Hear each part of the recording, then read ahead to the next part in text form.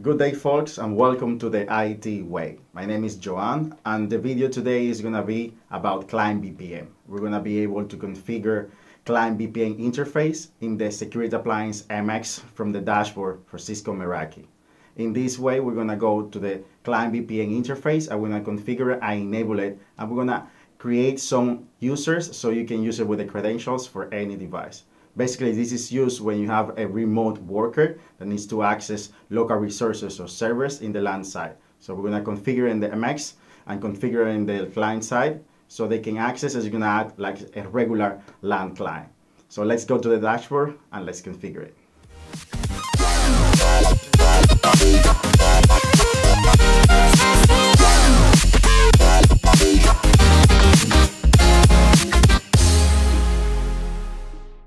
Now we are going to configure the Client VPN service in the Security Appliance MX on the dashboard for Cisco Meraki.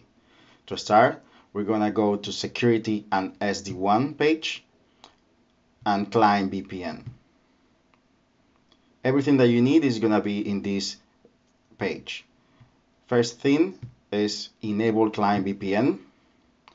Here you're going to have different options. The first one is the host name. You can use either this host name in the Client VPN device, or you can use the public IP address of the MX.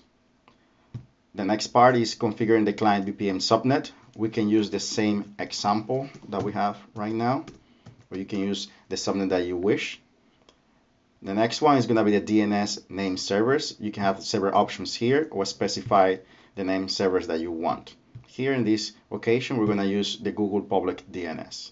When server if it's needed, this occasion we're going to leave it as no. And the secret is going to be the password that you need for the Client VPN.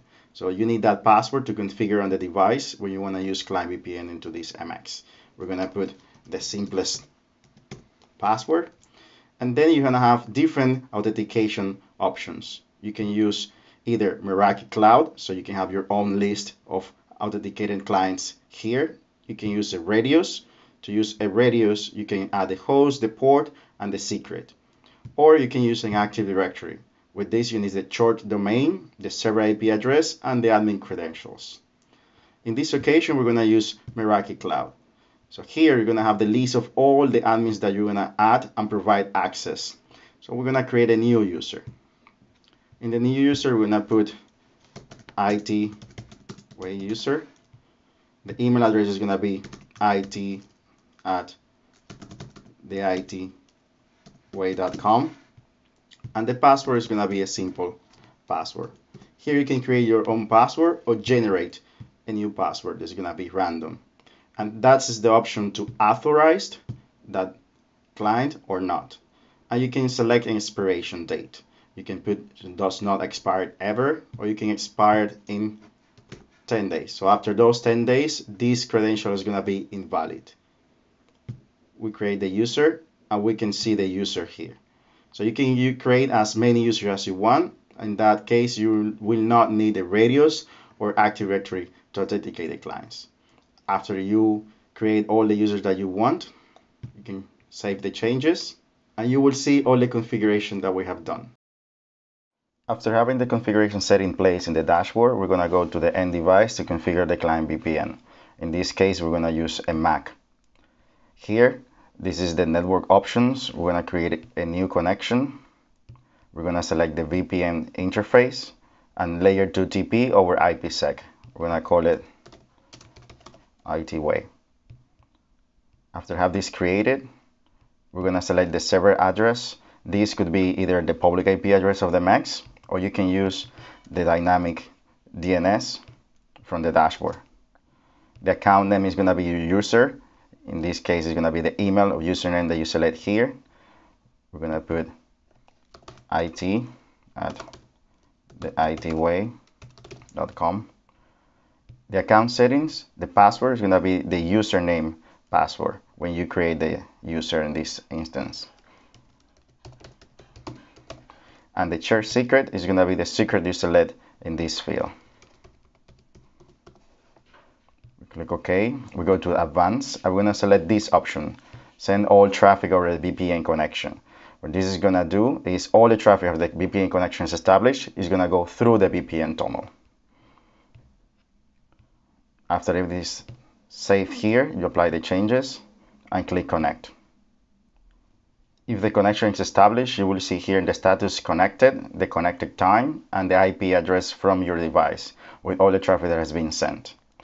What we're going to do now is we're going to take packet captures while this transaction is in place, so you can see the whole traffic flow between the end device to the MX in the other end. After taking those packet captures, you will have it here. As you can see, there is different kind of traffics. We have two ways of seeing it. We can either filter by the ports, which is going to be port 500 and 4500, and you will see all the traffic for connections of the VPN, or you can filter by the public IP address. So as you can see here, this is my local IP address, and this is the remote end to create the connections. All this, it's acquired in the 500 bidirectional traffic, and after that you can see the 4500 bidirectional traffic. After the connection is established, all the remaining traffic is ESP traffic. And that's how you configure the client VPN interface in the Cisco Meraki Security Appliance MX. You just have to go to the portal and follow the steps below. If you have any questions or any problems configuring this feature in the Meraki MX, just put your comments below. I can help you to continue moving forward. In addition to that, I'm going to put in the description box some documentation from the Meraki documentation portal that can help you out to continue configure special features for this client VPN or troubleshoot any problems that you may encounter in the future. Again, that's how you do it in the Meraki way. See you in the next one.